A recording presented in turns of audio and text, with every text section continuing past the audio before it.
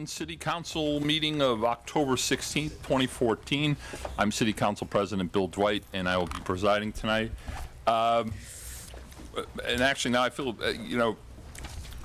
we've required that all public meetings that are televised, that we announce that they're televised. And I always felt that that was sort of presumed given the array of cameras, but just to be safe, so everyone can understand that by sitting here and speaking that you are consenting to be recorded for posterity, and these video documents actually count as minutes of the council meeting. So I've completed my duty in that respect. As is our custom before we convene, we open the mic up to the public to speak on any topic of their choosing.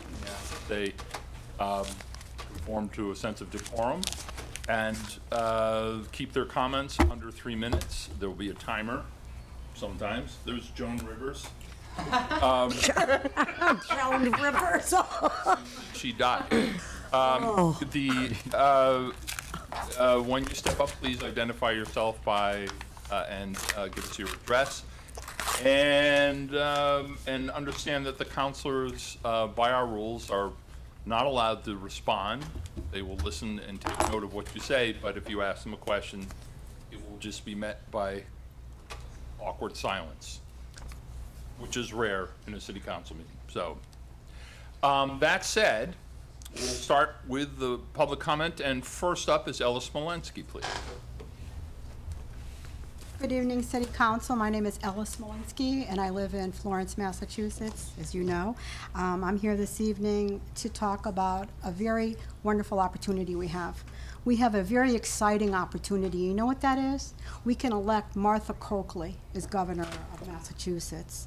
We have a woman who, with a proven track record as an attorney general, who's quite educated, a graduate of Boston University, and hails from Western Mass. Does it get any better than that? So why I'm here this evening is to talk to you about her mental health plan, which I'm sure you may all be familiar with. Her brother Edward lived with depression and bipolar disorder. Her brother committed suicide, as you probably have heard about.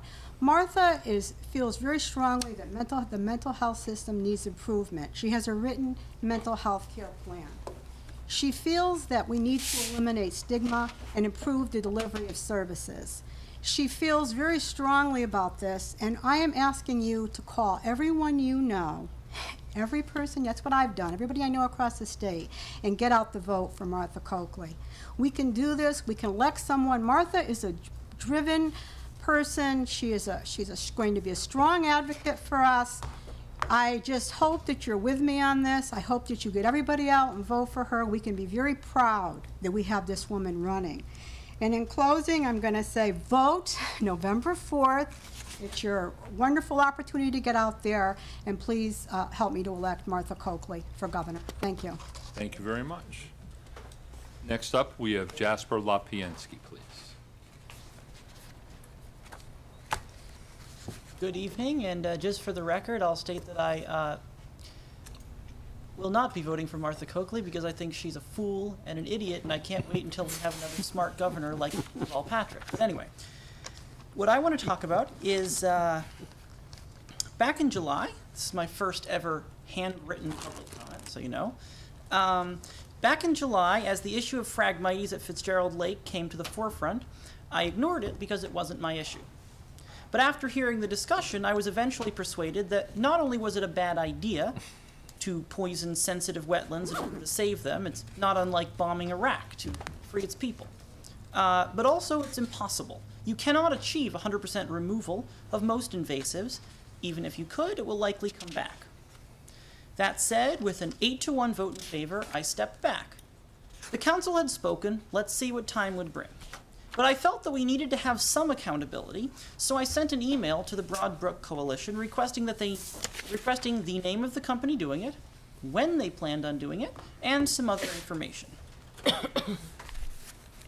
Based on the confrontational and unclear language of the reply from Bob Zimmerman, it suggested to me I could not deal with him directly. Instead, I asked a member of this body to act as the go-between, and was able to get a promise from Zimmerman secondhand.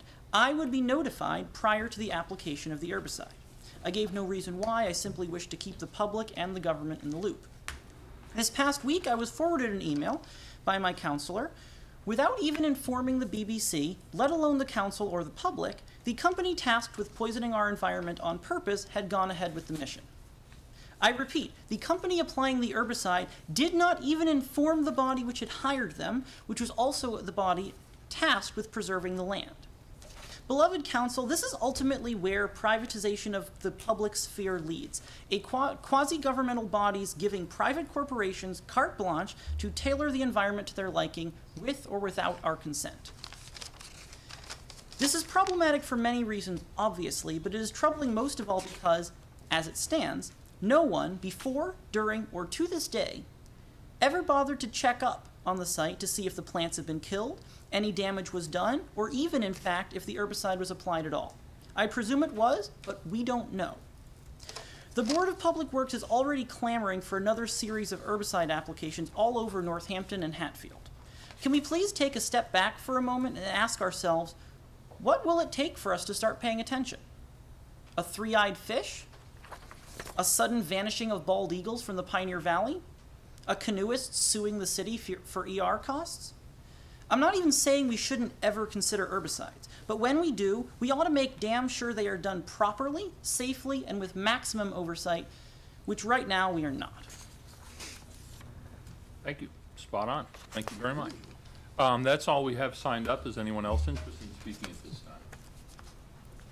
Well, in that case, I will ask the secretary to call the roll, please. Counselor Adams. Here. Counselor Carney. Present. Counselor White. Here. Counselor Klein. Here. Counselor Labarge. Present. Counselor Murphy. Here. Counselor O'Donnell. Here. Counselor Shara. Here. Counselor Spector. Here.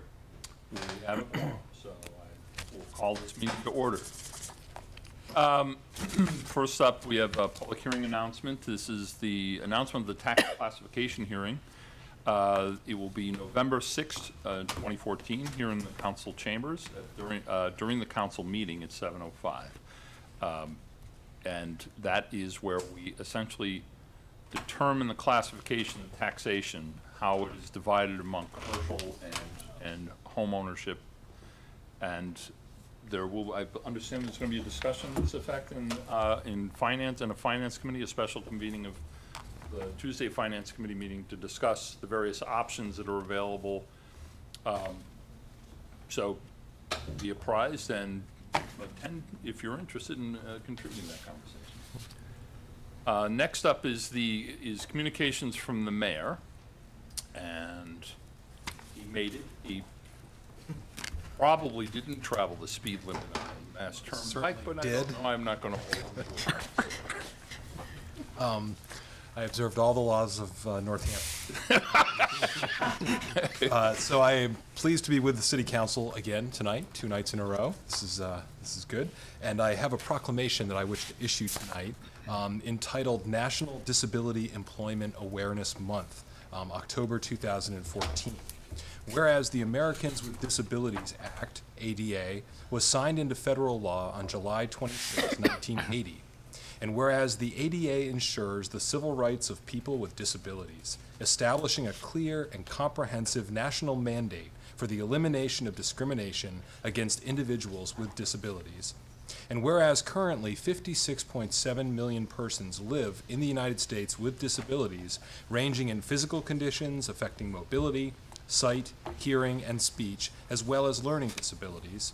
And whereas all persons deserve and have the right to an accessible workplace, accessible schools, public spaces, and an accessible community, now therefore I, Mayor David J. Narkowitz, do proclaim October 2014 to be National Disability Employment Awareness Month in Northampton, and encourage the fostering of a disability-friendly, barrier-free community. I reaffirm our goal to work toward full equality and inclusion of people across the broad spectrum of abilities. In witness whereof, I have set my hand and affixed the seal of the City of Northampton, Mayor David J. Narkowitz. And I believe we have a city. Tori Eklund is here, Tori chair of the. Exactly. Chair of our Commission on Disability, is here this evening, and I'd like to formally present this to you and to thank you and the members of the Commission on Disability for all the work that you do, not only during this month, but throughout the year to advance access. Thank you so very much for your support. The podium is yours if you want to. Okay. You're welcome to speak, Tori. I just want to thank you all for your support on behalf of the Northampton Commission on Disabilities. We work very hard to make the community aware of the needs of people with disabilities, and this means so much to us that to have this support and have all of you behind us in the work that we do. Thank you. Thank you.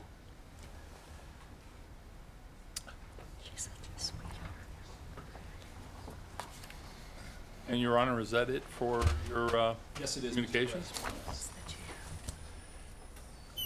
All right, next up, 1 minute announcements, which I don't want to pass up the opportunity to do that. Councilor O'Donnell.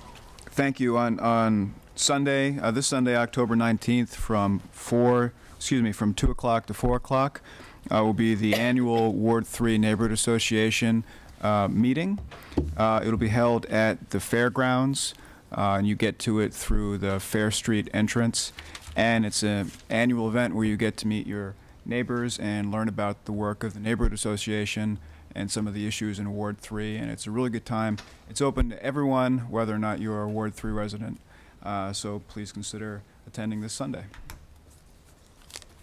Another one. I think I'll use the opportunity to follow up on your mentioning of the fact that the Finance Committee, which theoretically meets, I think, the third Tuesday of every month, we do most of our work here in council to share that with everybody that's here. On the 21st, Susan, right? I think was it 28th? Okay, the 28th. So the last, that was the third, but it's the last one, the 28th. Extra week this month. Extra week, yeah. The 28th of the month at 5 in this room right here, we'll be having a meeting to review, and many of the councilors, this might be your first classification hearing, some of the options. We've talked about this before for councilors who've been here before. There are other options to us that we could adopt that in the past we felt didn't really apply themselves to the city of Northampton, but would take a moment to look in more detail at those where we're not voting on it that night. I would recommend for new councilors, perhaps you want to try and come the 5 o'clock meeting on the 28th. And Susan Wright is going to do a presentation to us of the different options that will be afforded to us at the classification hearings and why the finance department and the assessors recommend a certain course of action and have the time to actually think about it before we actually have that hearing and you're called upon to vote on it. So. I just thank you for doing this. I think this has to do with my request, and I think other councilors to just discuss some of the different classifications from last year, and I appreciate that. Well, I can remember in the past several times we've said, we should look in with more detail to what is like an obligatory thing we do every year, and this is a good way to do it, I think, and to use that off-finance meeting as a forum for councilors to. So please come if it's of interest to you and you've not ever done a classification hearing before. Come, we'll explain the options and why the assessors and the finance department recommend what they do every year. So. And I would add to that, if you have a commercial interest in the city of Northampton, you may be interested in attending and understand that to date, Northampton has not burdened or not put a greater onus on commercial properties as some other communities have in the past. So, and I did want to point out to the public, this is a public meeting. Yes. So while we are encouraging the councilors to come, anybody can come if they want to have a better understanding of, what the classification hearing is and why finance and the assessors recommend what they do. So anybody can come at all. It's not just for the councilors. any other 1 minute announcements? No Halloween events? Nothing, okay. All right. Then we'll go on to, we're up to the second reading on the resolution condemning violent acts. and this will be the second reading as amended. And the council on October 2nd, 2014. Is there any interest in rereading of the resolution? I knew you'd say that, and let's see. got my copy here.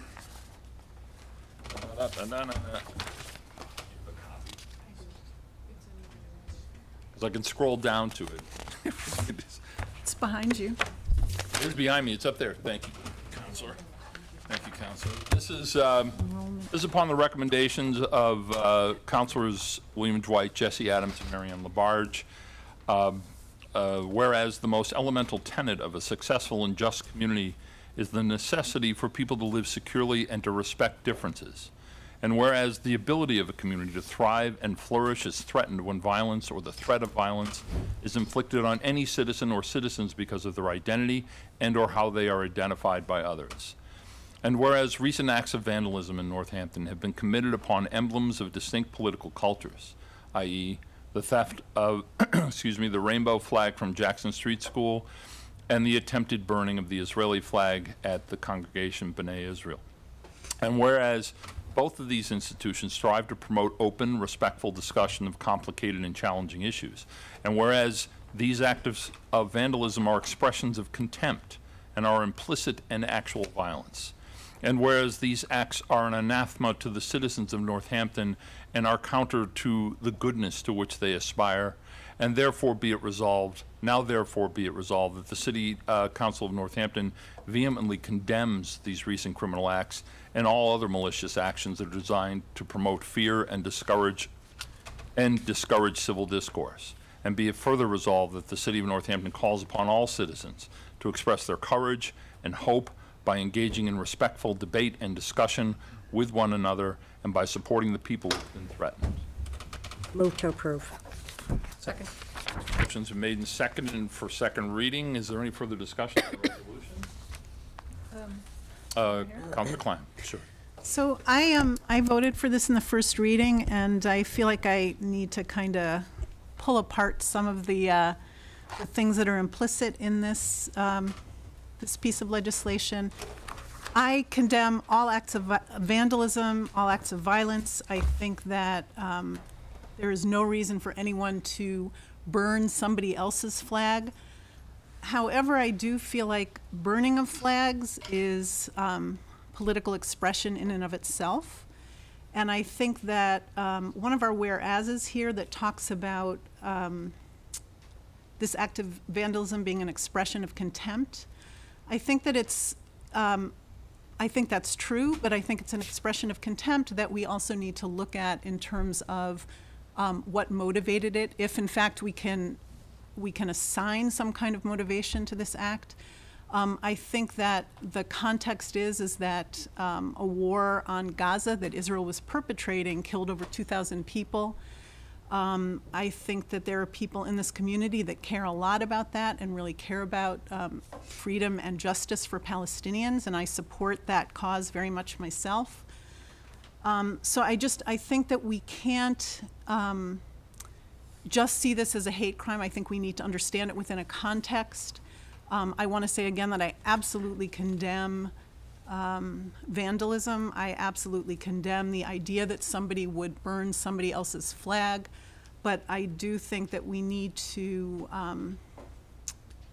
kind of think about the expression in this resolution that says that this was necessarily a hate crime.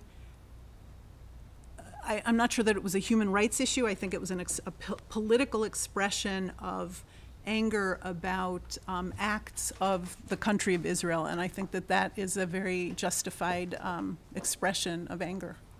Councilor Adams?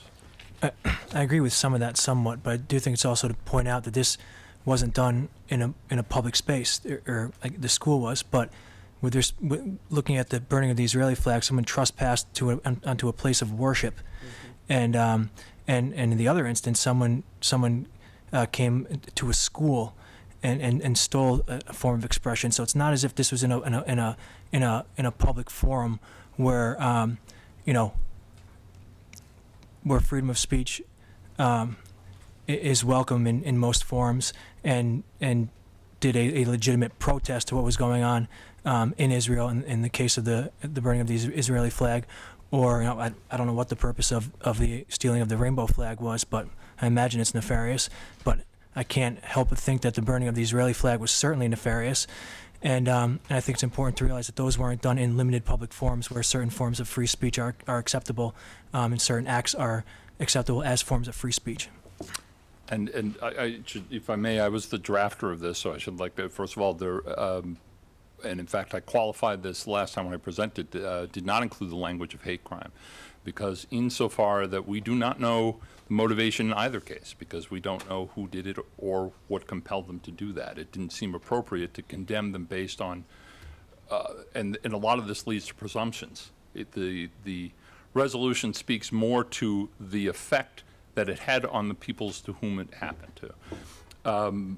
Relative to free speech, I agree, actually. I do agree that, but there is a difference between me burning a flag and someone else burning my flag. Because when we have these semiotic debates in Northampton, and we have them a lot, which is, I think, actually speaks well of us for the most part. I mean, the fact that we discuss a color scheme for crosswalks as it relates to the symbology, the value and the potency of these symbols and how they're interpreted.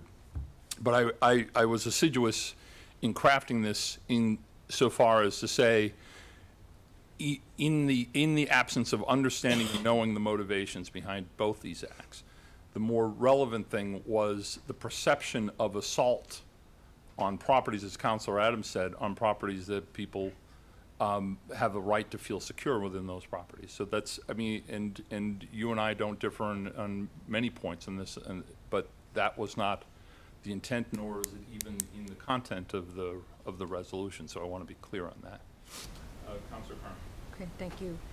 Councilor Klein, I really appreciate your bringing up this particular matter.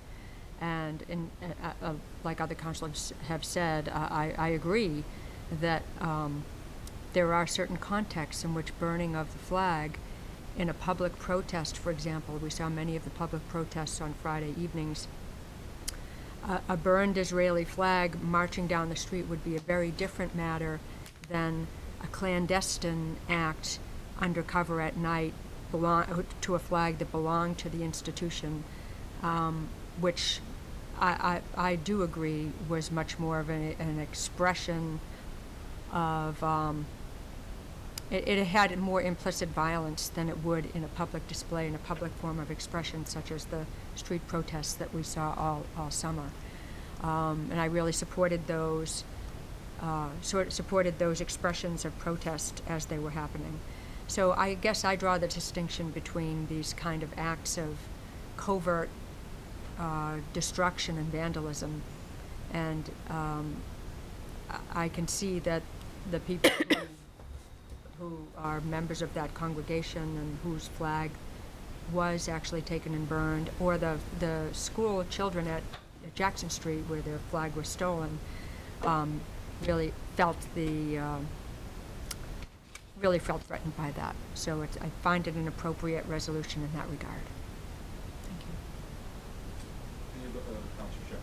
Councilor Klein, is there language in here in this edited version that you feel still indicates that we're considering this a hate crime or something like something? What specifically is still troubling you about the language? Unfortunately, can I be recognized? Yes, yeah. Unfortunately, the question was directed at you. Yes.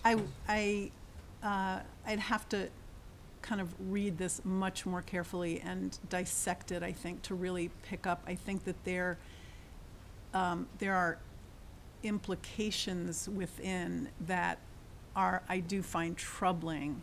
I think that, there are acts of vandalism of all kinds, but we don't, as a council, rush to craft a resolution to condemn them. And the fact that we are crafting a resolution in this case is, I think it has implications that we need to be thinking about more deeply before we pass something like this. And I would have to really pull apart the language, and I really regret that I didn't take the time to do that before the second reading today. It's a good question that you're asking, and I wish I had a simple answer, but I would need to take more time to do it, and unfortunately I didn't. Any other comments, discussion, Councilor Murphy? Yeah. Well, I mean, I think we can make the case for the fact that someone may have stolen the rainbow flag from the Jackson Street School because they thought it would look pretty in their dorm room. I mean, we can make a case for the fact that perhaps there was no evil intent in that beyond, gee, this would look nice hanging on the wall in my dorm room. But going to a place of worship and burning a flag, that passes muster as a hateful act for me. You want to make a statement, write a letter to the editor. You don't go to somebody's place of worship and basically desecrate it in that way. If your feeling is such that you have to make a statement, there are better ways to do it than that, because making a statement to that congregation in this city for an international event, I think, is a little inappropriate. So I don't have any problem with that part of it. I can maybe make a case for the fact that the rainbow flag wasn't a hateful act. It might have just been a college student thinking, gee, this is pretty and I want it in my room. You know, I don't know if anybody here ever swiped anything when they were in college because they thought it would look good in their dorm room. But it happens. But I think going to the shoal and burning the flag can be considered a hateful act, and I don't have any problem with that. I guess I'm not so politically correct that I have a problem with that. I think one of the issues, I mean, this is a very systemic and deep conversation that we could have, but I think that the conflation in Jewish communities in the United States of the Israeli state with the ways in which American Jews practice Judaism in synagogues is what is at the heart of my discomfort here. I think that we don't know who burned this flag. We don't know what their intentions were, but we all, I think, suspect that it is a condemnation of Israel's actions. And the fact that a synagogue flies the flag of a particular country that has particular policies that are quite oppressive and, in fact, murderous is a problem. So I don't think that it's a threat per se against Jews or the congregation or the synagogue or Judaism. I think it is a political statement against the actions and policies of a military state. So there's just an issue here in our necessarily assuming that it's a threat against the Jewish community or the synagogue itself. The most important point on this, as I said, was not assigning or even projecting intent. And I think and by the way, to your point about we haven't, this is somewhat unprecedented. It's not, actually. I recall I'm pretty sure we wrote a resolution when an American flag was burned on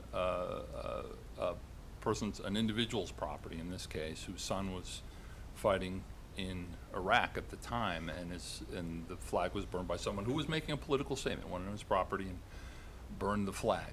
Now, it is that act.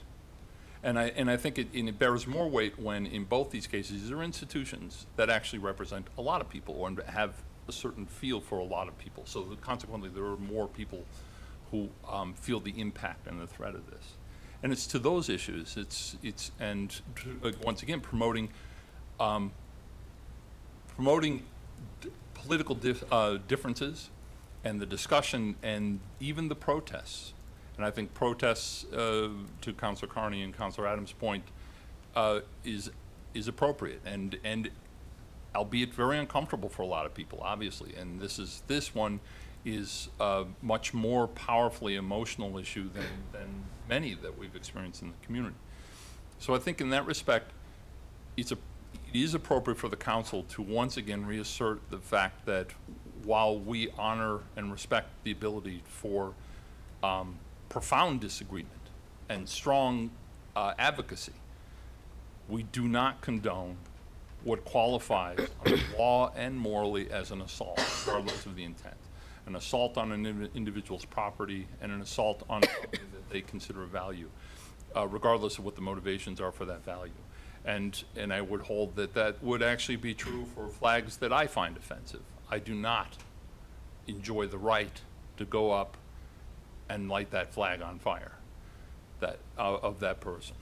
I go out and buy my own, and that comes up with its own issues, but at the same time, I think it's appropriate for us to express our our hope and aspirations that we have, we can agree to disagree or have disagreements, but at the same time, there is a limit to how those disagreements are expressed.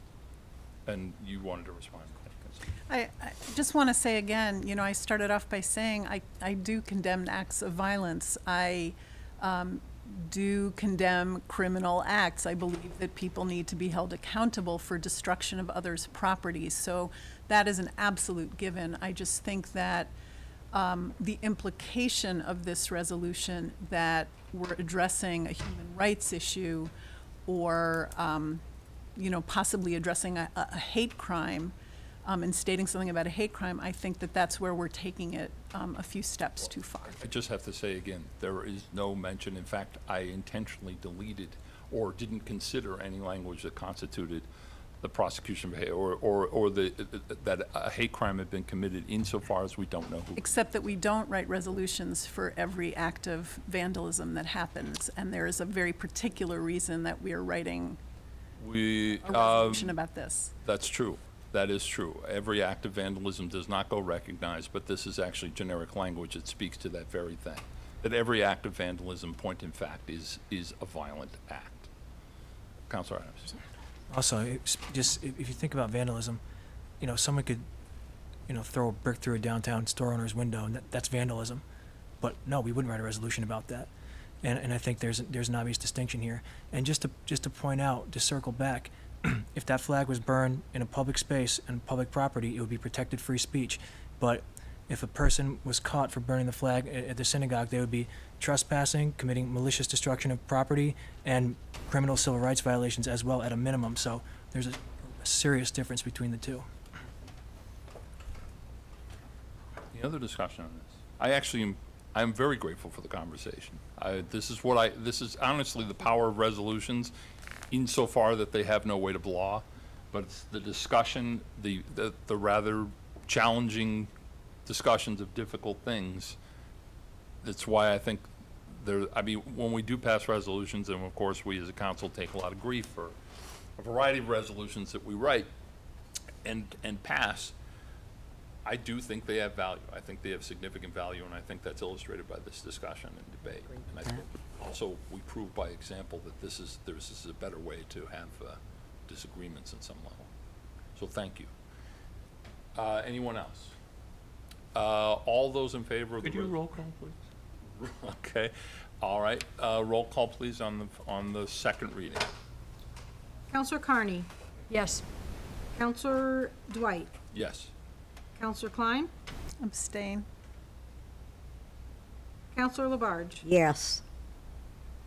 Counselor Murphy? Yes. Counselor O'Donnell? Yes. Counselor Shara? Yes. Counselor Spector? Yes. Counselor Adams? Yes. The resolution passes. No presentations. Right. Okay, no presentations, no licenses and petitions before us. And we do have the minutes, and I should note that Pam has been wrestling with trying to get the minutes to you, and she succeeded. And I want you to appreciate the level of achievement. I just take for granted. There was a lot of work involved in getting the minutes to you, just so you know. And they are here, so I will accept a motion for the approval of the minutes that follow for Ed Lou, the minutes on public safety. Move to approve. Second? All three of them. Second. Okay. Any discussion on the approval of minutes? No? Just general discussion. Okay. Councilor Spector, do you have a... Well, just, I lost internet on what are the Oh, okay. dates, what are the dates of the minutes we're approving? I'm sorry, for Ed Lou, it was July 1st, 2014. Okay, thank you. For public safety, it was September 8th, 2014. Thank you. I'm sorry. Sorry about the internet, too. No, it's Okay, no further discussion. All those in favor of accepting the minutes, please say aye. Aye. Aye. Aye. Any opposed? Any abstentions? Next up, we have an appointment for referral. This is the Human Rights Commission. Carroll Toll Oppenheim at 3 Montview Avenue. The term to start November 2014 and expire November 2017. And this is a new appointment, so. Move to refer to Committee on Rules, Orders, Appointments, and Ordinances. Second. Any discussion on the referral? All those in favor, please say aye. Aye. Any opposed? Okay, now we recess for finance. Tim? Pass the gavel to, Thank you. Oh, passed, and the finance notes, Yes. thank you. by the way, the internet back. Yep, just got it.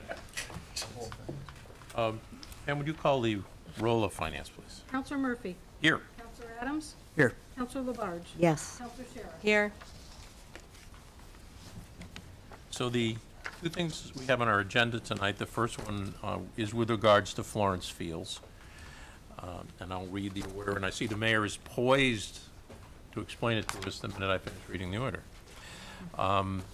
Upon the recommendation of the mayor, order that whereas the city has committed to the development of recreation facilities known as Florence Recreational Fields, and whereas the Florence Recreational Fields include 5 multi-purpose fields, 2 baseball fields, a walking trail, parking lots, future playground, and recreation pavilion, which will contain restrooms, a concession stand, and maintenance equipment storage, and whereas the project almost doubles the amount of the City of Northampton's recreation land for field sports, and whereas bids for the development of the restroom, concession, and maintenance pavilion were received and opened on October 6th, and whereas funds are needed to complete the project, order that $162,500 be appropriated from the Capital Stabilization Fund for the purpose of constructing the restroom, concession, and maintenance pavilion at Florence Fields. Do I have a motion? So moved. Second it. Second? Okay, and I believe the mayor's poised to address. Yes,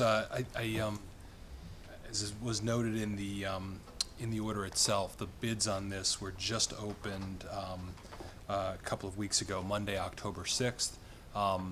We had originally been projecting that the project would cost approximately $400,000. As you saw from the bid documents that we included in what we sent out to you, they came in higher than that. And so we need to come to you tonight for a transfer of additional funds for the project.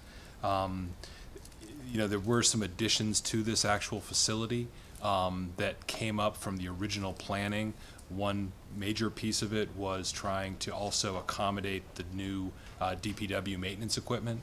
When we made the decision that it made more sense to buy dedicated equipment for the field, and then it even made more sense to actually store it on site, we wanted to build into this pavilion the capability to be able to store the dedicated mower and trimmers and all the other equipment, so that stuff wouldn't have to keep being transported back and forth.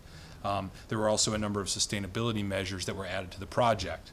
Our recreation director, Anne-Marie Moggio, is here to talk about it, and I thought it would be good to see a visual, because I know people are thinking to themselves, you know, this is a very expensive restroom or a very expensive concession stand, but it's actually quite a substantial and beautiful and actually green facility. So we've got some copies of the design that was actually bid. And let me have, if I could ask you to recognize the Recreation Director, Anne-Marie Moggio. She can kind of walk you through the building, and she can talk about some of the process where we got to today. I do want to add, I did make a request, if possible, that we could get a second reading on this project.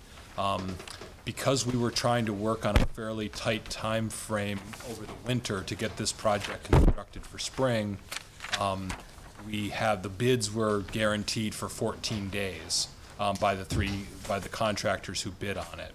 So the price that we have in hand has a 14-day window on it. And so if we took the traditional route of taking one reading tonight and then waiting till November 6th, we would in fact go beyond the bid guaranteed date. So that's the other reason for, well, that's one of the reasons for wanting to do it. Of course, the other obvious reason is we want to get the contractor on site to begin the construction this fall, so that they can then work on it over the winter time. Principally the slab and other utilities and site work that needs to happen for the actual construction. So if you would recognize Ms. Moggio, that would Move to recognize Ms. Moggio. Second it. Okay, all in favor? Aye. Aye. Good evening. Thank you. So as you see the picture of the facility, and the mayor explained a lot of the process that we went through, how we got here with needing a little bit extra money to go into this amazing project that you've heard a lot about over the years that is coming to fruition. We're ready to open the fields next spring, hopefully, and we obviously need a building with restrooms in it. It's not just restrooms, it's restrooms in there. There's a men's, there's a women's, and a family restroom. There is the storage area for not only the large mower that'll be there and the DPW equipment, but also for sports equipment that needs to be in there. All the different leagues have different sections to put all their bases and balls and all those kinds of things that they need out on the soccer and baseball fields. Also, there is a concession area that will be great for the leagues to sell different amenities at and different things at for tournaments and throughout the season. And there's nice sitting areas with a roof over it and picnic tables and things for people to enjoy out of the sun in the hot summer. So there is a lot entailed with it. When we started with the building, we didn't just want a cookie cutter type. A lot of our fields right now have these concrete, just square concrete bathroom buildings. And this is obviously such a special place that when we went to plan for it, we really wanted to make it a special building. So, and we wanted to fit in aesthetically down there. We wanted it to really welcome people and be something that we can be really proud of. So, and also with Zero Energy, we have, there will be, on the roof, there will be solar panels going up. The city is working on that now. So those will be, the building is designed to be able to hold those once we get to that point, hopefully within the next year of having those installed. We're working with Chris Mason, the city energy officer, and with other projects in the city that he's working on to put those there. So I don't know if you have any. You also have a picture of the layout of the inside of the building. There's also a meeting room too behind the concession area. There's a little meeting room area for teams and officials and different things, because with so many different fields here, we really expect it to be a really a well-used facility. So.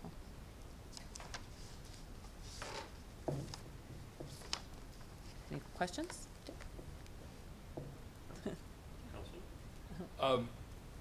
So in that this is Zero Energy, I'm assuming there's nothing that's really heated in here.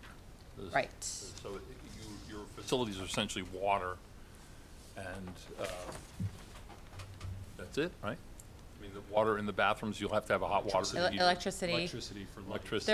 There is some HVAC with the bathroom. Right, venting system. Venting and all that stuff. Yeah. And the concession area is there equipment for cooking and or preparing food? That's not included in this yet, no, but it will be fundraised for. So at some point it would need to have a vent for exhaust for. Oh, we're not going to go. It's not going to be built to be that intense, I guess you want to say, inside with a cooking facility and things. What usually is, sometimes you have the hot dog machines or different kinds of things to make. A lot of times people will have grills outside at when you go to different towns for different things. Sometimes those will be outside. There'll be refrigerator. There's refrigeration, popcorn, different kinds of snacks. We really hope. We did a tour last week of the gardens, and we talked briefly, but we really hope to partner with the different groups around the fields, the Crimson and Clover Farm and the organic gardens and things, to try to offer, the healthy foods. Kale chips, those are really good. I'm still not going to get the kale chips. I'm sorry. When you say the various clubs can use the concession stands, this risk of sounding horribly crass, do we get a taste of that? And I mean, do we get any of that money? Oh yeah, we will be working on some kind of plan with that. It's the only place. We don't really have any concessions anywhere else, but the way it works at other towns, which we've started to look into, is they rent it, or they per usage, whoever's using it, we get something, so that it can help. Usually we obviously want it to help maintain and clean and in that sense. It's very similar to what the high school sports team does. The concession booth at the football games and soccer games are run by parents and booster clubs, and the profits are for the teams, to support the teams. So I assume Little League and Cal Ripken and other people who use it you'll have Cal Ripken parents or Little League parents selling popcorn and hot dogs to raise money for uniforms and for other stuff. Yeah. Whole storage of the equipment is adequate for that equipment. Yeah, we'll figure, make that all work. It will be, I mean, usually it's not like a huge operation, and we haven't gotten to the point of, is it something in the future that becomes used so much that we have someone operating it and working there every night and offering the kale chips to all the leagues, so. But we will, make sure that it's sustainable. And a lot of times people will use like we have a popcorn machine people will rent, for a minimal amount, but they'll use that for different events and things. So helps to keep get the money, and then you can buy a new one when it's needed, because you've. Okay. And then just one last question about liability for people using things like that. And I'm assuming, or do we require any bonding on their part, or are we covered under the city's? That's a good question. I'm not at We are, I mean, that we're point. covered under, I don't know that we do require groups to get bonds and things when they rent facilities or when they rent parks or things. I don't think They we have do to have it for insurance. popcorn machines, probably not. Well, We do have liability insurance and umbrella insurance, so I think they would be covered under that if we were to lend them or rent them the machine, so. I feel a little more comfortable knowing that we're sure of that, because Right in I somewhere. think that there's opportunities here for this to be shut down because we can't afford the liability aspect of it. Thank you. Sure. Any more, Councilor Labarge? Yes. When apparently the first price came out, the storage area was not included, so now because you're coming back, the decision of putting in that storage area has brought forth the price, correct? Well, when we first started planning and made our budget for the whole entire Right. facility, we didn't have that as a part of the picture, so, right. And it has since become part of it and makes sense, and we added it, and it made the building get a little bit bigger. I agree with that. Thank you, Anne Marie. And Bill answered quite a bit of things. I had concerns about the liability also. Yes, he is raising his hand. Councilor Adams. Probably a question for the mayor. It states that it was determined that it was more cost-effective to store the field maintenance instead of hauling. Could you just speak to that analysis? Well, this is a significant increase. What does it represent? Is it like a 40% increase in our fields? In our recreational In our recreational fields. And so when we were building the budget for this past year, we had to sit down with DPW and the rec department and determine that we would have to actually hire another staff position to be able to be dedicated to that, and that we would need to have an additional mower as well that would pretty much be primarily working on this field throughout the season when you're cutting the lawn. And so when we thought about that, we would have to put it on a trailer and move it up there all the time randomly throughout the week. It just made sense that we knew we needed the extra tractor, and it just made sense to store it on site since it was primarily going to be used for this, how many acre facility? 24. 24 acre facility. And so, we were going to buy the extra equipment. We've had to buy aerators and additional, actually some additional equipment to support the organic treatments that we're going to be using on the fields as well. So it just made sense to have that all stored in place. So that was kind of the analysis. Councilor Pine. You mentioned that some of the fees would be recouped from rental of the concession. I'm just wondering how that will work. Is that money that will go directly back into a budget, a line item that serves the fields or the recreation department overall? Generally, what we do if it's something at a particular site that the income that comes in, like we have pavilions that we rent out, so Mainsfield Pavilion, it stays in the revolving fund called Mainsfield Pavilion, and it's used to do maintenance or buy things for Mainsfield. So it would be, I would assume it would be something similar to that. It makes sense. Any further questions at this point? Yes. Thank you. I just wanted to ask, you know, if this were not done, I mean, we wouldn't expect any better bids at any point, it wouldn't seem. The next lowest bid on the first chart is $60,000 greater than the lowest one. And the difference between the lowest one and the largest bid is like $200,000. So it doesn't make any sense in your mind to put this back out to bid. And I think one of our issues is there's a somewhat of a tight window because we want to open the fields in the spring. We'd like to, and so that was one of the stipulations in the contract, the RFP that we put out, the bid specs. What was your deadline? There was a certain. Yeah, they're supposed to start it this fall and finish it by the spring. I want to say May. I'm not sure though. Yeah. But yeah, so that it would be ready for the spring leagues to start. And so I think I would suspect that the less time you give somebody to do that, there's going to be more of a cost premium, particularly as the risk of the freeze and snow and everything else comes into play. Okay. So that, yeah. Well, thank you. And as a follow-up, I mean, there's lots of state money here, as you point out, which is exactly. I think which is great. And we've pointed out that this represents like 3% of the overall project coming from general fund dollars. The rest of it is made up of state, park grants, CPA funds, and then there'll be a lot of fundraising in the community to support other aspects of the project. so my question on that point is, you know, do we jeopardize that state money with time and by waiting? Is that kind of the reason why you have a tight timeline for this, or? We've already received $400,000, the maximum state grant for the project.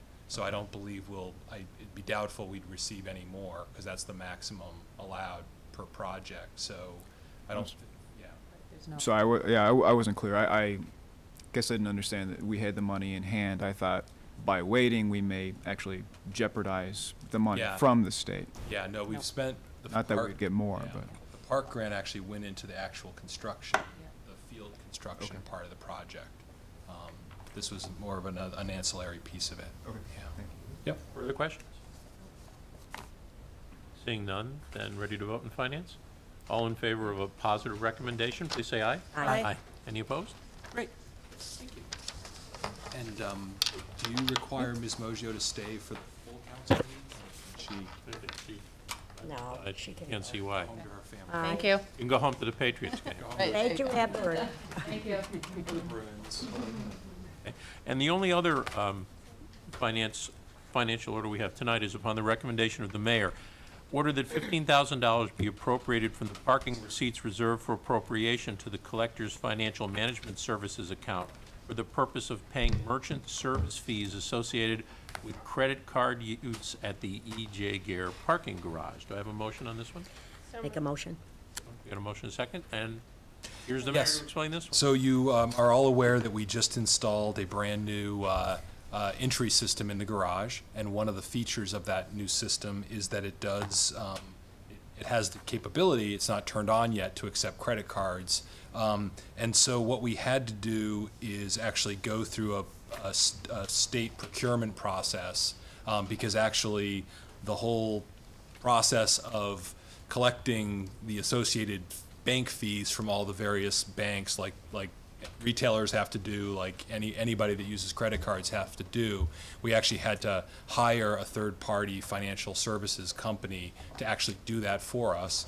And then as a result of that, we need to now create a new account line item in our parking budget that didn't exist before for these, I guess we're calling it the Financial Management Services account. And so we're asking to take money from the receipts reserved for parking account to populate that this account with $15,000 to be used to then pay these fees going forward. We did do a lot of research. We got quotes from the various vendors and talked to many of our surrounding communities. We did end up going with the state bid. The state already had a services company that had already had a bid, and none of the other vendors we talked to could match the state bid. So that's what we need to do here, and I have the finance director can explain any of the mechanics of it, but basically think when you go into a store to buy something and you use a credit card, there's an associated fee that gets charged off to whatever the bank is, or and that all has to be done. And this company does that and make sure that all those different payments go to all the appropriate, whatever it may be, Wells Fargo or whoever, MNBA or whatever your credit card company is. So that is one of the issues about doing credit cards. There is a cost to doing business by offering this. So it is something that we are going to be monitoring.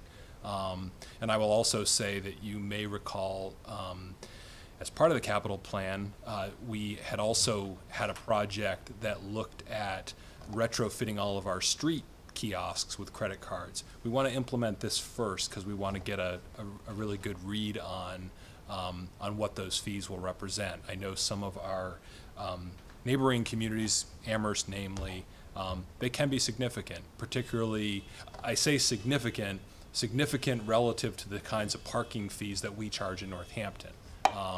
If you park in a parking garage in the city of Boston and you pay, whatever you pay, $64 or something to park for the day, the fee as a percentage of that may not seem very high, but we have much lower rates. So I think that, so this is part of a learning curve for us moving to this, but we really do believe that in the long run, it makes our parking system more attractive, more accessible, easier for people to figure out.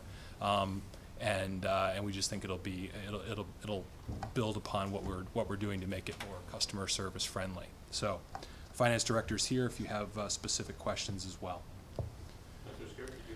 Actually, the mayor answered my preemptive question about the street. Yeah, we're kind of holding off until we get this system up and running, and we're going to try to, just try to get an understanding of what that's going to be. So we've put this money in this account for now, and now we're going to see how it plays out for the rest of the year. Yeah. Can we get some information about what the percentage is? I mean, is it industry standard? Think like your credit card statement where you open it up and there's like this long. There's a whole. You go ahead. You can run through how it works. There's basically, when you swipe a credit card, there's actually 3 fees that are occurring. The first fee is the interchange fee. So I'm going to use the example, if you have a TD Bank Visa debit card, TD Bank is going to get that interchange fee because they're giving you're using their card. Then there's the assessment from the credit card companies. So then there's a payment to, say, TD Bank. Then there's a payment to Visa. And then the third payment is the processing fee, and that's what we're actually contracting for. So then the processor, who's going to make all of these exchanges happen, gets a piece of the fee. So actually, every swipe, there's 3 fees going on. Now, the fees for the cards, the bank cards, the banks set that fee. It's not something you can negotiate. That's just set for every type of card that you have. The Visa or MasterCard or Discover is also a set fee, so you don't have a choice on that. And that's usually some percentage.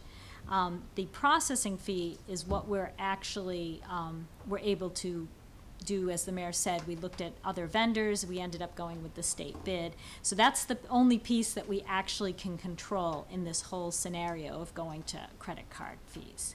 So for the processing fee, it's going to be about 8 cents per transaction. And what percentage does that represent of the parking fees? Well, there's flat fees and there's percentage fees. For the processing fee, which is what we're going on the state bid, it's a flat 8 cents. There's no percentage. But then Visa takes a piece, and it varies. There's a 40-page document which tells all of the fees, and it varies depending on which bank it is, whether it's a Visa, whether it's a MasterCard, whether it's a Discover. It's literally 40 pages. So it all depends on what bank the person swiping is using and what type of credit card they're using. So. Well, that complicates things. So if somebody pays for 1 hour, it's 8 cents on that 1 hour then, on a 50-cent.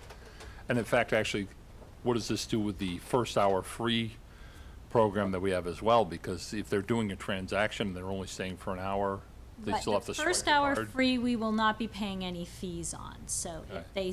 if they're there 55 minutes, but they don't remember and they swipe and they get no charge, we're not going to pay for that. All So, right, that was a concern. And, Right. and then, so I can see how this could become somewhat onerous if you're having, for instance, for 1 hour parking downtown, you're paying 50 cents, we're paying 8 cents out of each one of those 50 cents. So this is a significant discount on our revenues in some respect. And there's also the debit model, of course, where somebody has to punch in their debit ID at the bank, which actually is a lower cost usually in transaction fees at point of sale. actually, the debit cards cost more. The charge for a debit card transaction is much more. So we will only be enabling credit card transactions at the parking garage. It's more because of the processor charges or the equipment It's cost? the times when you swipe your debit card, like a credit card. Right. Because it doesn't actually have, this doesn't have. Right, like- it doesn't, it prompt, yeah. It's not a PIN, so it's the times when you use your, PIN. like my co-op bank. Right. ATM card also could act like a MasterCard if you I want. understand that. It's just that, for instance, on POS systems, point-of-sale systems in retail, it's actually cheaper for when I worked in retail once upon a time. It was actually cheaper to do debit. The service charges were cheaper when you did a debit because it's more or less a straight transaction with the bank, and it's not so much, you're not dealing with Visa, you're not dealing with anyone else, so consequently it costs less. So we always encourage people to Yeah. use their debit card instead of a credit card, which took a much bigger bite. We were close to 14% in those transactions. In all of the models that we were shown from the various vendors, the debit card with the PIN pad. Now, a person who only wants to use their debit card, if they have a Visa or MasterCard on that debit card, they're just going to swipe it and it's gonna just act like a credit card. So we're not putting a PIN pad on the machines because of the additional cost of that. And then of course we're in flux. There are actually now new payment systems that are actually in the offing, and then probably in 2 years' time, we may actually be looking at an obsolete system that may, with smartphone payments and some systems like that, just got back from Canada, they have embedded chips in every card, so you don't have to do anything other than wave your credit card and bada boom. And is there an ability for this system to be retrofitted in order to accommodate some of these changes, you know? Yeah, I mean, this is a company that's sort of on the cutting edge. They do major, you know, they may even do parking facilities in Canada, but I mean, they do. Well, this is we've had our experience with Canadian Yeah. operating systems. True, we don't, that's probably a bad example. An American company doing business in Canada. But I mean, so I think that they'll have to adapt. But I mean, again, we're also talking about, you know, we have to also go through the whole procurement process, and government will have to catch up to those standards as well. But I think we're fairly confident that this system will. They have modules that they can switch things out. It's sort of have plug and play. So if we did move to some new system like that, we would need to pursue a retrofit. I'm wondering if, I mean, this is clearly ultimately taxpayer money that is going to defray these costs, but I'm wondering if we're thinking kind of long-term, does this mean that within a certain period of time, we're going to be raising the fees for the use of the garage in order to cover this additional cost? I don't know that we would, we're not proposing any changes as part of this. I will say that, that the city, independent of this, has contracted with a consulting firm that's going to be doing a parking study, sort of a major big parking study of the city. We actually did a whole RFP and screening process. Your colleague, who's the chair of the Transportation and Parking Commission, was on the screening committee, someone from the parking subcommittee, et cetera, and we've selected a company, and they're going to be doing a series of public meetings. They're going to be looking at all of our facilities, looking at our pricing models, our pricing systems, looking at our inventory, our capacity, looking at what we may need to add in the future, looking at issues like the roundhouse lot that we've been discussing and what the development potential is versus the parking needs. So we're hoping that's going to give us some information about that, but we're not proposing any immediate changes. But again, I think this is you know, I view it as it's a cost of doing business and providing this particular service, this credit card service for people, which has, you know, become so ubiquitous for most people, whether it's buying a movie ticket or, you know, whatever it is. And you know, we frequently have people who don't have change or don't have, you know, the correct money, and so, and they go to other cities, you know, right around us where they can just swipe a card. You know, Amherst, Greenfield, Springfield, they all have that capacity. So, but it is you know, I was having a Facebook conversation with some people the other day about some of our other online fees. That's a conversation we have to look at as well, because now when people want to you know, pay their property tax using a credit card, there's a fee, and again, it's the same process. We have to go out to bid, we have to hire a company, and that's a processing charge. Currently, we pass that on to the customers. It's actually 25 cents if you use their you know, debit your checking account, so it's fairly reasonable. But that's one of those issues that that, you know, we struggle with. Is that something we absorb, or is that something we should pass on to customers? And you know, they've got the whole revenue issue and all those kinds of things. So, you know, as we move more and more towards electronic payments, these are the kinds of issues we're going to have to grapple with. I know nonprofits grapple with it. You know, small nonprofits that want to start accepting credit cards, you know, through PayPal. You know, if somebody gives us a $100 donation, do we deduct it in their donations, you know, $97.25, or do we make it a $100 deduction and we pay the fee? So it's those are the kinds of issues we're grappling with. So we're starting with this system. We're going to implement it. We have the ability, using this new system, to actually be able to look at the types of charges, the size of charges, what are our most frequent charges, and that will really, and then how many people actually use credit cards. That's the other piece. We can't really predict right now how many of our transactions will be credit cards, because we don't have a credit card capability right now. So that'll be an interesting, over the next 6 to 8 months, we'll be able to look back and I can report to you how that's going. Any further questions on this one? Finance? Seeing none, all in favor of a positive recommendation of finance, say aye. Aye. Any opposed? And being that's all we have for finance.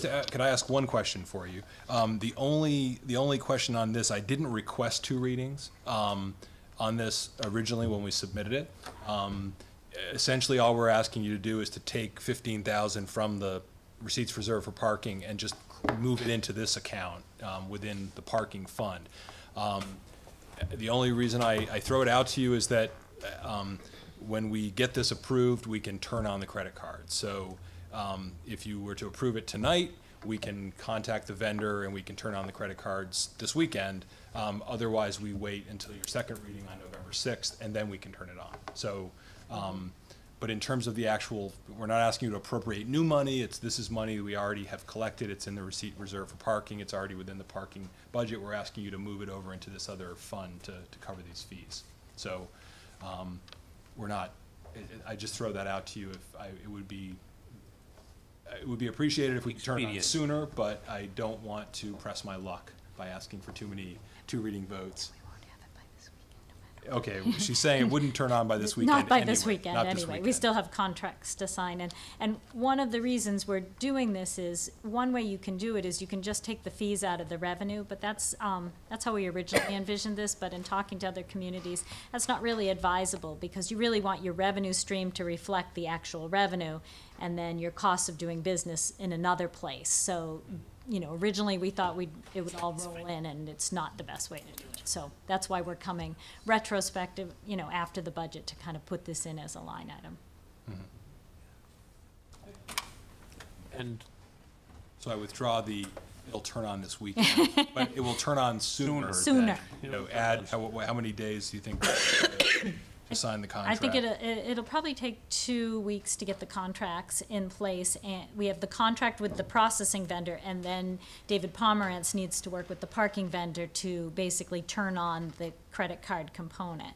You know, the goal, I think, was to try to get it in place so that by bag day, when things start to get really, really busy downtown, we'll have them in place. But if we wait till November 6th, that probably wouldn't happen. And is this the only other item you guys are here for tonight? If we don't, do we need them to stay for the regular meeting? There's second readings on a couple of other items in finance, so. Then, since that's our only two items, motion to Adjourn. Second? Second. All in favor? Aye. Thank you. So we come out of recess and go back to the council meeting and revisit those financial orders. And the first up, of course, is the financial order relative to the Florence Recreational Fields Pavilion and the allocation of $162,500 towards that. Move first reading? Second it. Motion made second. Any further discussion on this item? Roll call, please. Counselor Dwight? Yes. Counselor Klein? Yes. Counselor Labarge? Yes. Counselor Murphy? Yes. Counselor O'Donnell? Yes. Counselor Shara? Yes. Counselor Spector? Yes. Counselor Adams? Yes. Counselor Carney? Yes. Suspend Rule 14. Motion's been made and seconded to suspend Rule 14, which asks for a second reading, so it calls for a second reading in this meeting. Any discussion on the suspension of rules? All those in favor, please say aye. Aye. Any opposed? Move second reading? Second it. Second reading's been moved. Is there any further discussion? Roll call, please. Counselor Klein? Yes. Counselor Labarge? Yes. Counselor Murphy? Yes. Counselor O'Donnell? Yes. Counselor Shara? Yes. Counselor Spector? Yes. Counselor Adams? Yes. Counselor Carney? Yes. Counselor Dwight? Yes. Next up is the financial order of $15,000 appropriated for merchant service fees associated with credit card use at D.J. Garrett Parking Garage, or what did you call it? Garage keys. Garage. Pam coined a term, garage keys. But I'll accept a motion, put it on the floor. Move to approve. Second. Any further discussion? Roll call, please. Counselor Labarge? Yes. Counselor Murphy? Yes. Counselor O'Donnell? Yes. Counselor Shara? Yes. Counselor Spector? Yes. Counselor Adams? Yes. Counselor Carney? Yes. Counselor Dwight? Yes. Counselor Klein? Yes. Suspend Rule 14. Second. Motion's been made and seconded to suspend rules to allow for a second reading this evening. Is there any discussion on the suspension of rules? Counselor O'Donnell.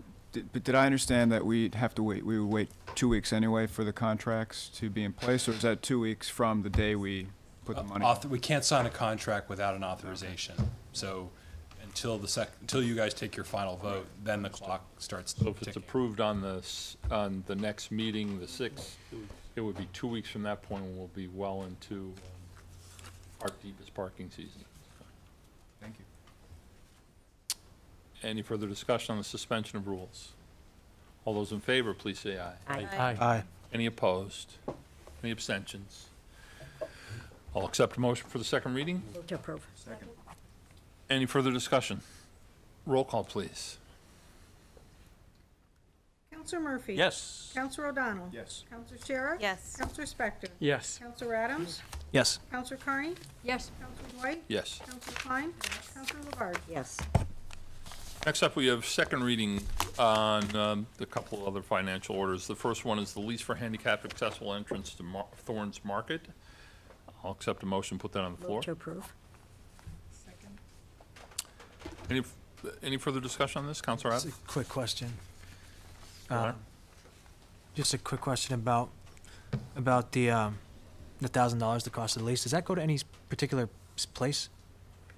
It's a good question. I believe it would just come in as a general revenue. Thank you. Yeah, it's not dedicated to any particular fund, so, yeah. Susan, on the lease, the lease payment,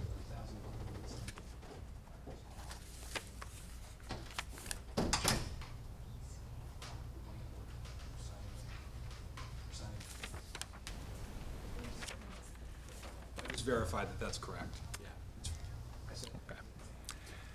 Yeah. Any further questions? Roll call, please. Counselor O'Donnell? Yes. Counselor Shara? Yes. Counselor Spector? Yes. Counselor Adams? Yes. Counselor Carney? Yes. Counselor Dwight? Yes. Counselor Klein? Yes. Counselor Labarge? Yes. Counselor Murphy? Yes. Counselor O'Donnell? Oh, never mind. You want to vote again? Started video. That my vote counts double, anyway. No, just half Okay. each time, so so that passes in second reading. Next up is the financial order to acquire land from the McCown family. McCown, right? Move to approve. There's a motion to, is there a second? Second. That's okay, that was good. Any further discussion?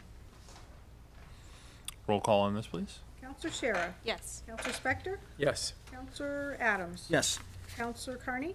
Yes. Counselor Dwight? Yes. Counselor Klein? Yes. Counselor Labarge? Yes. Counselor Murphy? Yes. Counselor O'Donnell? Yes. It passes in second reading. And the last financial order is to rescind borrowing for the boathouse project and Lampron Playground, Park Playground and bridge trails at Beaverbrook. Move to approve. Second. Motion's made and seconded. Any further discussion on this item? Roll call, please. Counselor Spector? Yes. Counselor Adams? Yes. Counselor Carney? Yes. Counselor Dwight? Yes. Counselor Klein? Yes. Counselor Labarge? Yes. Counselor Murphy? Yes. Counselor O'Donnell? Yes. Counselor Shara? Yes. That also passes in second reading. And now we go up to the big chunk of our council agenda, and you probably all recall that after we had one hearing, which was required, the council felt it was necessary to have a second hearing on the mayor's administrative orders for city government. And as such, this item is removed from the agenda because we have not completed the hearings on this. And so I would like to take this time that's been granted to us, or that we bestowed on ourselves, probably more appropriately, and try and figure out good times. We'll need to do a week announcement, a public announcement a week in advance. My preference would be to do it at the JFK community room, if possible, to bring it to another portion of town. We have a less than a 60-day window in which to affect this, but we certainly have plenty of time before the next council meeting. Councilor Adams. I'd like to suggest the week after next week, that begins Monday the 27th, because that's prior to the next council meeting, but it also gives enough notice. So if possible, perhaps sometimes that week. Maybe we can do a different time too. I'll be out of town Wednesday, Thursday, and Friday of that week. Monday or The 28th, Tuesday. 29th, Or 30th? Monday, Tu- Tuesday. or Tuesday is the meeting, Finance meeting. We have finance meeting that Council Murphy announced. But if we could, I mean, I don't mind doing it. I think we should do it. Exact- If we could do it at Tuesday- 7 that night, perhaps, as long as we're done here. Are you suggesting Seven. Tuesday, the 28th? At 7. That's what I'm suggesting. Did you? No. Thursday. Thursday, and plus that's the bonus week it's the bonus week. Nobody We get that. theoretically has meetings for the most part that would come in conflict with this. Well, Pam, so I'm not going to do an official announcement on this yet, although well, I have to announce a public hearing. Thursday that week, couldn't we? 'Cause Well, I just won't be there. So But I could be there on Tuesday. could be there Tuesdays. Does anyone have a problem with Tuesday? No, and as per Councilor Adams' request, the hope is to convene at 7 this time. That would be my recommendation, just in case there are people who have different work schedules. Last one was at 5, maybe. That would be at JFK. Yes, I think so. JFK. So we have finance there, then Meets, should oh, meets till 5? How, you, Yeah, finance would be at 5. 5 o'clock? 5 to 6, and you have that Yeah, discussion theoretically. about. Are you enough time to abide by the speed limit and get up to the Jackson Street, JFK? I'll get advice from the mayor on that. Or Or you that's could- Councilor I- Klein suggested, maybe do the meeting at JFK. Oh, well, there you go. Councilor You Klein. could actually convene the finance meeting at JFK? I think we'd rather have that here Okay. for staff, but We it's tax not gonna class- go 2 hours, I don't think. All right. So if we say Tuesday, 7 o'clock, 7 to 9 at the JFK Community Room, now I'm committing us to a room that we haven't determined is actually available to us. But I want to conform to the rules of announcing public hearings. So I'm going to take a leap of faith. Let me suggest, since that is an evening that it seems like everyone could come, that I would think the presence of more counselors is more important than the room, even though I would agree, hopefully it could be at JFK. We don't, that is to the school committee and the school committee's property people, and we don't. No, what I'm saying, but if we can't get that room, we at least have that evening where everybody could come. Right. We could come And here. I would agree with you, it'd be better to do it at JFK, but I would Your Honor, say you have a let's do it suggestion? here.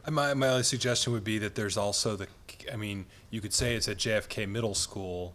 We've got the cafetorium, we've got the library. I don't have access to the schedule online to tell you if there's some other meeting, but there's other meeting rooms you could use at JFK if the community. Excellent point, and then we can put So- signage up there. So I will announce the public hearing will convene at JFK Middle School at 7 o'clock on Tuesday, October 28th. This is another hearing that will convene to discuss the mayor's omnibus administrative orders and invite the public to come and contribute, ask questions, and discuss these issues. We've already had a rather long and thoughtful discussion about Shade Tree Commission and also the Department of Public Works and the Board of Public Works, but hopefully we'll have an opportunity to hear from some board members. There are some other issues that people you can find these administrative orders online if you want to see what the scope of change is, and if you agree, disagree, or have questions about any of those, please come and attend the meeting. And you're welcome to speak, and there is no time limit to your speaking, although we would ask you to be considerate of others who would like to speak as well. So, that meeting, once again, 7 o'clock, JFK Middle School, Tuesday the 28th. And, as I said, that just knocked out about half of the agenda. And so we are left with, as I scroll down, I think nothing else. Unless, Elections. oh, I'm sorry, yes, I take it back. Whoa, yes. Second reading. Whoa. What am I saying? I just got optimistic there for a second. We have 7 more. 7 more. Yep. All right. This is second reading for bike lanes. This is the positive recommendation from. No, election. I'm sorry? You're missing one. Oh, the warrant for state election. Yeah, okay. Okay, right. We'll try to delete. Thank you, Counselor. You're welcome. The warrant for the November 4th, 2014 state election. This is the second reading. It's kind of important that we Move get to this. approve. There's a motion. Second. To approve. Second. Any further discussion on that?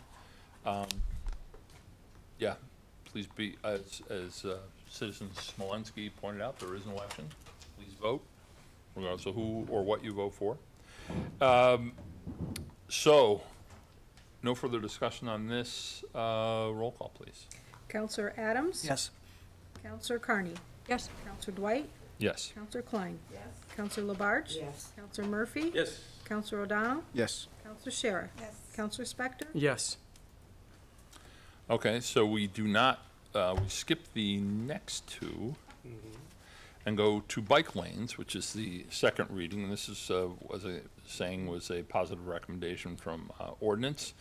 A second reading, I'll accept the motion, put it on the floor. Move approval. Second? You'll all recall this is to actually establish bike lanes that already exist, or to authorize and allow bike lanes that already exist.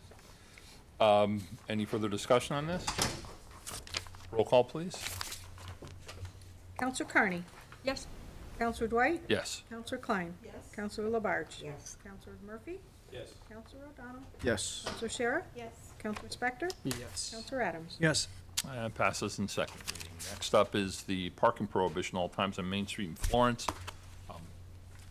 Perhaps Councilor O'Donnell wants to speak to some of the confusion that was generated by this. But this also comes with a positive recommendation from ordinance and second reading. Councilor O'Donnell. And in fact, I move we take this and the next one. As The next one would be the Schedule 3 limited time parking on Main Street in Florence, also with a positive recommendation from ordinance. I'll accept them. So it's the motion's made to put it on the floor. Is there a second? Second. Okay. And Councilor O'Donnell, do you want to speak to, I know that there was some confusion generated by a radio report and some citizens who thought that we were going to abolish parking in downtown Florence. That's a good idea. Thank you. Although some have called for it, I have been against it. This council will preserve parking in downtown Florence. This is an ordinance simply to declare, it's really a technical correction that pertains to the block in front of Cooper's Corner in Florence, where there is a sign that says you are permitted to park there for an hour. However, in the Code of Ordinances, it was actually prohibited to park there. So that's an error, and we're simply making the code conform to the reality. And these two ordinances establish 1 hour parking on this block. Point in fact, you are expanding parking that was previously in the books as prohibited. Absolutely. That's very welcome, I'm sure. Thank you for that clarification. Any other discussion on these two items? Roll call on the two, please. Counselor Dwight? Yes. Counselor Klein? Yes. Counselor Labarge? Yes. Counselor Murphy? Yes. Counselor O'Donnell? Yes. Counselor Shara? Yes. Counselor Spector? Yes. Counselor Adams? Yes. Counselor Carney? Yes. That passes in second reading, and congratulations to all the folks in Florence who are not violating the law anymore. So, next up is the detached accessory apartments. Positive recommendation from the Committee on Rules, Orders, and Appointments and Ordinances. This is also in second reading. I'll accept a motion. Move to approve. Second. Any further discussion on this item? Roll call, please. Counselor Klein? Yes. Counselor Labarge? Yes. Counselor Murphy? Yes. Counselor O'Donnell? Yes. Counselor Shara? Yes. Counselor Spector? Yes. Counselor Adams? Yes. Counselor Carney? Yes. Counselor Dwight? Yes.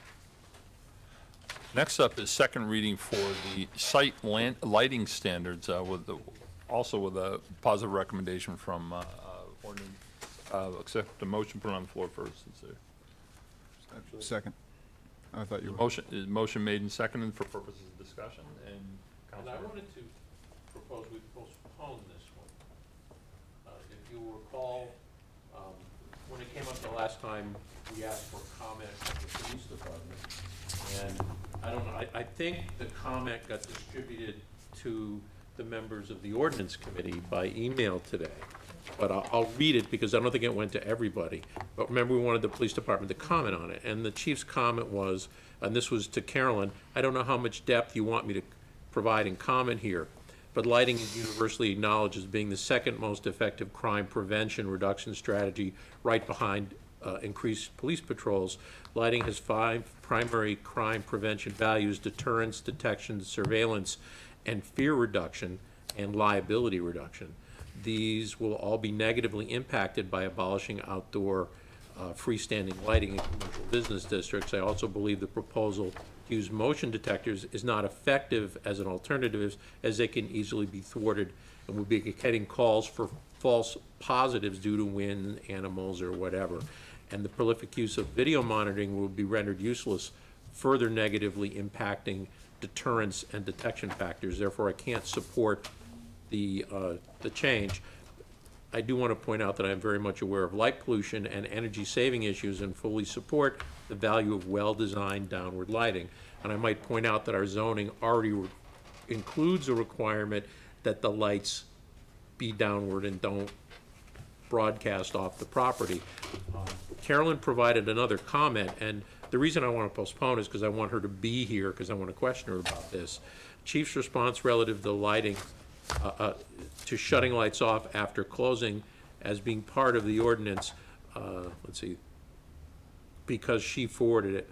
My recommendation to the planning board, if this doesn't pass, will be to continue to add this as a condition to permits, and she feels this has worked very well at places like Home Morgan for after hours. So, you know, I would be concerned if we don't add it to the zoning, but planning is going to stick it in their permits anyway. I mean, I just want her to be able to be here for us to question her, so I don't want to vote on it until someone from planning actually comes back, so we can address both the police concerns about the negative impact of limiting the lighting, and also have her explain why, if in fact we don't go along with it, that they go sticking it in permit requirements anyway.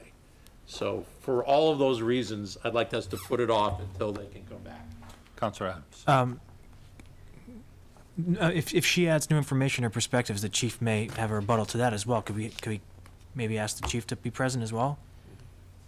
I mean, we certainly could, but clearly, it'd be nice to have the planners back to address certainly. why, in light of police pretty much saying they don't support this, that they would still encourage it.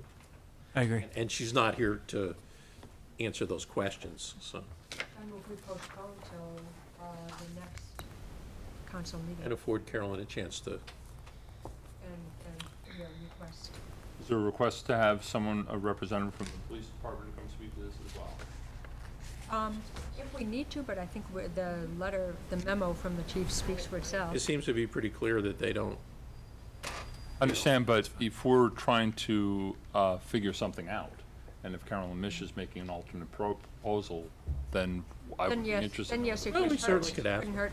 Yep. I think that- So if you could include a request to the Carolyn Mish and to the chief or some representative of the chief to come speak to this issue at the next council meeting, that'd be great. Councilor O'Donnell, do you have a question? Oh, just briefly, I mean, it seems like we should be able to amend this with input in a way that would make it work and provide perhaps exclusions for certain unsafe situations and that kind of thing. So, and Councilor Carney has a motion on the floor, actually, to table till the next council meeting, right? So Second. and there's a second. Any discussion on the tabling? All those in favor, please say aye. Aye. Any opposed? Okay, thank you. And thank you for that information. I just forwarded you all the chief's memo. So, which I meant to do before I started the meeting tonight. That's my bad. Could these next two be taken as a group? I'll move these next two as a group then, please. Second. The next two are the motions made and seconded to move on-street parking meter zones and violations and penalties to No, amend. actually, the limited time parking. I'm sorry, limited time parking, And the yes. Limited time, that makes more sense, limited time parking, and then the Schedule 8 on on-street parking meter zones. Both in second reading, and there's a motion made and second. Is there any Second. discussion? What's that? I already got a second. Oh, you got, I'm Councilor? sorry, looking for a second? Yeah, you were a second, I catch it. He did second. Yeah. I second the approval. Yeah, he did. He seconded I'm that. on there. See? And Great. got On it. credit for it. So gold star for you. Nice. It's all going on your permanent record. There is no permanent record. Any further discussion on these items? Councilor Adams. Looking at the 15-minute spots, in rereading this again, I noticed that the 15-minute spots will, as it states, apply to all hours. The way it currently works is that after 6 p.m., they're regular spots. That's at least how that's how it works. This would change that so they'd be 15-minute spots all night, where a person could, theoretically get a ticket after that point if they've only parked there for 15 minutes. I think we should either change that so that the 15-minute rule only applies from 6 p.m. to 8 a.m. when they're generally not ticketed. So I'll make the motion to strike all the hours where it states all in every category under every section to being 6 p.m. 6 p.m. to 8 a.m. A second on the amendment. All right, discussion on the amendment. Councilor O'Donnell. Yeah, this was discussed in the Transportation Parking Commission, this very question. And, the commission saw some value in 15-minute spaces after 6 p.m. You may not have dry cleaners open at that hour, but you have takeout, for example. And I feel when you have 15-minute spaces, it effectively increases the amount of available parking because it lets people cycle through. So, we made the affirmative decision to keep it. After some discussion, we made the decision to keep it at 24 hours. However, it was not kind of the heart and soul of the debate. And so I think it's up for discussion whether we want to change that. I would just add that I think there is some value to looking to have these 15-minute spots in theory. And this is, again, very theoretical because unless a police officer comes by and decides to ticket you for being in a 15-minute space, there is no parking enforcement after 6 p.m. But I think we should discuss also the possible value of extending it slightly beyond 6 o'clock. Other towns have it going to 8, even when most of the meter parking ends at 6. It would be nice to have the parking enforcement officer here to add to this discussion. But that's my general feeling on this. Councilor Shara, and then Councilor Klein.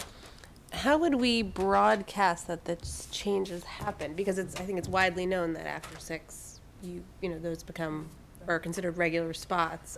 As you point out, there's not someone going around and ticketing. So, yeah. I mean, if I can answer it, yeah. It's a good question because right now, I mean, the genesis of these ordinances comes from the fact that, the mayor and the DPW identified that, we don't specify in our code where the 15-minute spaces are. So I'm not sure that there is a rule about when they end technically. I could be mistaken about that, but I like you, I have assumed that they ended at 6 currently, but I'm not sure that is a written policy anywhere. Perhaps it is. Well, actually, this was part of the problem was that this was established administratively, as you noted, and not by approval from the council, and consequently, the police have not been enforcing it.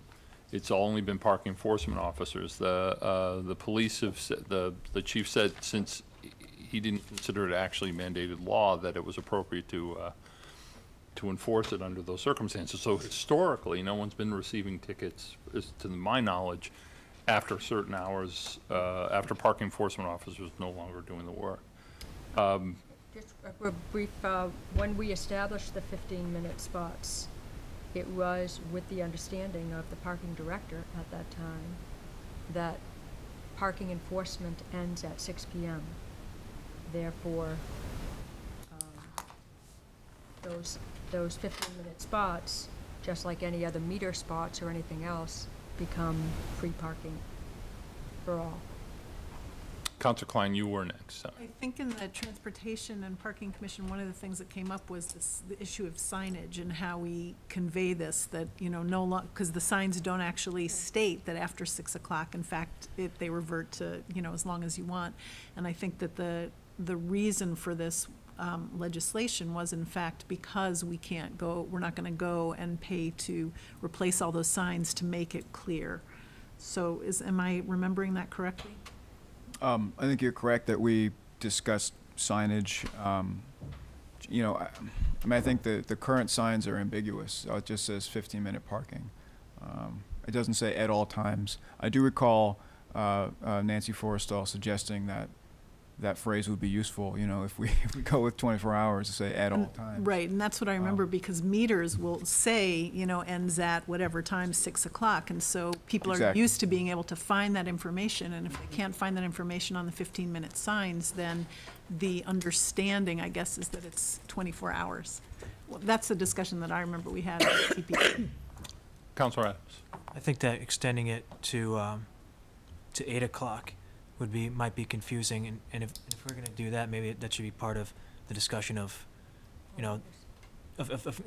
making some parking until 8 o'clock. I mean, I know Councilor Freeman Daniels was a supporter of that, so I know that's been something that has been discussed and possibly could be discussed in the future. But I think for now we should go with the original intent, as Councilor Carney stated, which was that these would be treated like regular spots after 6.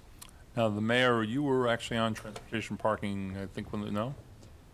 Yeah, the only thing I would say is I do think, this issue of times and things will be looked at by the parking study that we're having done, because some communities do go later in the evening. Of course, you then have to hire staff to enforce it later in the evening, so there's an offsetting piece there. But, I do think what Councilor O'Donnell says it has value in that some of these spots do serve even after 6 o'clock for people that need to run into CVS or to go to GoBerry or to park to get takeout on Main Street.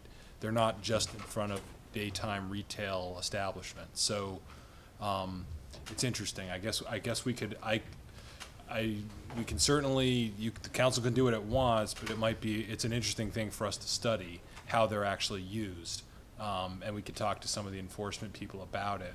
I frankly think it's probably the honor system that most people go on. I mean, there's always the local folks who think, they know no one's out ticketing, but I'd be willing to bet that there's sort of an honor system, that there's turnover in those spots, because I usually see them I usually see them open the two 15-minute spots at the head of Main Street, like where CVS and Gobri is, are usually open. They're usually, so, you know, I think it's part of a larger discussion because I don't think it's just for daytime convenience as well as, you know, it's also evening convenience. But So I don't know, I think the signs actually serve as keeping the honest people honest, as it were, and that by and large serve as a psychological deterrent in some level for long-term parking, but I think the level of enforcement is pretty loose, and so we're actually once again talking about symbolism and the value of symbolism and what it imparts. Councilor Carney was next, and Councilor O'Donnell. One other reason I support my amendment is that there is an impending parking study that would be happening, and I think rather than I think this would be a significant change to make it, even though the signs say neither, they don't say all, and they don't say, you know, 6 p.m. to 8 a.m. We were told when they were established by the parking director, parking is not enforced after 6 p.m. So it's understood that any 15-minute parking spot is not enforced after 6 p.m. There may be some honor system, there may be some change, and if that were to happen, I think that we should leave it as is until such parking study or whatever may recommend some other change. Meaning, when I say leave it as is, I mean with the amendment that I... Well, just in a clarification, of course, parking is enforced after 6, not parking at the meters, but you can't park in front of a hydrant, you can't park in a handicap space, you can't park on the sidewalk. I'm just saying what we were told at the time by the parking director in the establishment of these ones here in the which is actually what we're trying to correct, the dysfunction, the fact that that wasn't necessarily legitimate, and we're trying to correct that. So that's, I mean, my only concern there is we established a law without establishing a law. And what we're trying to do is actually establish by law and make it clear. So I don't disagree with the reasoning in this at all. I actually think that you make a reasonable case. I just think that it would be helpful if they're consistent with all the meters, which are 6 p.m. to 8 a.m. And then if there is a parking study that makes a case, that makes a, you know, data-based case for changing that from 6 p.m. to 8 p.m. or all 24 hours. I mean, it seems ridiculous that at 10 o'clock at night, you shouldn't be able to pull into a 15-minute spot and park there for 2 hours if you're going into Bishop's or someplace else, because not many people will use a 15-minute spot at 10 p.m. So. Councilor O'Donnell and then Councilor Adams. I just have a couple points to offer. One is that I definitely hear this side of the argument, and I think it's, you know, I'm, you know, partially very much persuaded by it. If you can be partially very much persuaded. I'm really talking on both sides of my mouth. But my point is I think it has some value. And however, it's sort of a moot point in a way, since although, as Council President points out, the Northampton Police Department can give you a ticket for parking in a crosswalk or whatever. Practically speaking, no one's ticketing after 6.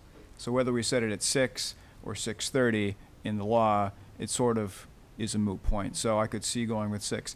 I'd also just like to add to the discussion that on this amendment, and I believe it's Councilor Adams, your amendment, right? Or are there 2 amendments on this? She seconded it, so. Okay, excuse me. So Councilor Carnes. Councilor Adams made it, you seconded it. Okay. But you both have authorship. Our amendment. To add to this, we should also put in the days of the week, because I assume we would exclude Sunday. So that's another thing to add to this amendment if we go forward. But I do think that the parking study will be revealing. I'm happy the mayor has done this. I think it's worthwhile to have a holistic analysis of parking in the city. However, I would say for the record that I hope we take a serious look at possibly changing this, because I think there is value in extending the 15-minute spots, because it will, by virtue of encouraging these spots to turn over, effectively create more parking in downtown Northampton. Perhaps not to 10 p.m., but maybe to 8 or something. I'd just like to point out, when we talk about administrative enforcement, I guess what we're saying is that the administration has decided to enforce something that is not a law. So that's, we can call it administrative enforcement, but really that's basically illegal ticketing. So I just want to make that clear. There has to be a law that allows for the ticketing. And I would also like to, I don't know how you want me to do this procedurally, add to the amendment what Councilor O'Donnell said, which is this should apply from 6 p.m. to 8 a.m. Monday through Saturday. That was a friendly amendment offered and it's accepted. Okay. Yeah, and just for the record, since we're not going to be changing the signage, pretty much as far as the public's concerned, for the most part, people are parking in the evening, nothing has changed. So, I mean, essentially what we've changed, I mean, for all practical intents and purposes, very little has changed in reality, only in codifying. Councilor Klein. I think that's not a small point. I think the fact that we're not actually able to inform the citizens about any changes, and the fact that we're about to have this, mass parking study that's going to make decisions like these, that maybe we need to table this and, just not address it and remove it from the floor. Councilor. I appreciate that sentiment. I wouldn't support tabling it. I think there's some value. I think it's important to put it into the Code of Ordinances.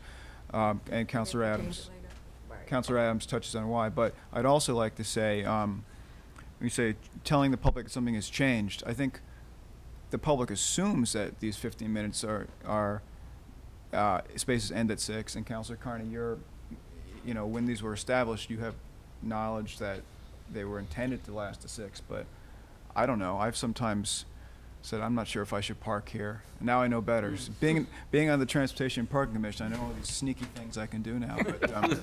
But I think I don't think it's necessarily a change in public opinion. I think there's some confusion, and ultimately we should seek to clarify it. And it is more important, I think, to actually make this law so that the current statutes can be enforced, as it's understood by the public already, that they are enforceable. Councilor Adams. I was just going to say that point. It's important to get it correct in the codification, even though it doesn't really change the practice. But also, it's important that we can start legally ticketing people, which is your right. That's Councilor. I think it's also important because, yes, we're going to do a study, but who knows when we're going to act on the study, if ever. I mean, there's bookcases of studies we've done that nothing ever came of it. So free parking. Who knows how long this would be enforced till we actually get around to acting on whatever studies there. But, it is true, the police ticket, handicap space violations, parking in no parking zones. I mean, because frankly, it's illegal to park anywhere that isn't a marked parking space, correct? So if it isn't a marked parking space and you park there, it's illegal. That's your driveway. So. In fact, it's been illegal to park in downtown Florence all these Yeah, years. right. Don't say that because that ends up as a headline. So it's not. We'll just refer those calls from Ward 5 and 7 to Councilor O'Donnell. So this discussion is on the amendment with a friendly amendment adding on Sundays. We're still talking to the amendments. Councilor O'Donnell. I was just going to move to limit debate to 15 minutes. I'll withdraw my motion. Call the Now, question. so the question's being called on. This is on the amendments. Yes. Roll call on the amendments? No. No? Okay. No, just asking. All those in favor of the amendments, please say aye. Aye. Aye. Any opposed? Okay, and you do have the amendments. Do you have those? I got him. Okay, all right. Now back Move to the orders. Move the order. Well, it's already been. It's already Okay. motion's been made as amended. Is there any further discussion on the motion as amended? I hope not. Yeah. We moved these together. So We did, yeah. Okay, so we're going to be voting on both. We're going to be voting on both. Okay. Just want to make sure. When we queue up, when we get to that point, are we at that point? I hope so. We are at that point. Roll call, please. Counselor Murphy. Yes. Counselor O'Donnell. Yes. Counselor Shara. Yes. Counselor Spector. Yes. Counselor Adams. Yes. Counselor Carney. Yes. Counselor White. Yes. Counselor Klein. Yes. Counselor Labarge. Yes. Thank you. Passed in second reading, and once again, showing the value of second reading. So, thank you. The last up is the ordinance of violations and penalties to amend the fines for misuse of handicap parking spaces. All this increased fees from $100 to $150. This is also from a recommendation, or the recommendation, positive recommendation from ordinance We didn't accept the motion from the floor. To approve. Second. Any further discussion on this item? Hearing none, roll call, please. Counselor Shara? Yes. Counselor Spector? Yes. Counselor Adams? Counselor Carney? Yes. Counselor Dwight? Counselor Klein? Yes. Counselor Labarge? Yes. Counselor Murphy? Yes. Counselor O'Donnell? Yes. Passed and second reading is amended. No updates from me. Any committee chairs with, Councilor Murphy already informed us about that finance committee hearing. No information requests? Any new business? I'll accept the motion to adjourn. Second. Any discussion? No, you see no discussion on adjournment, so nice try. All those in favor, please say aye. Aye. Aye. Opposed? Thank you all very much. See you in November, probably sooner. You're welcome.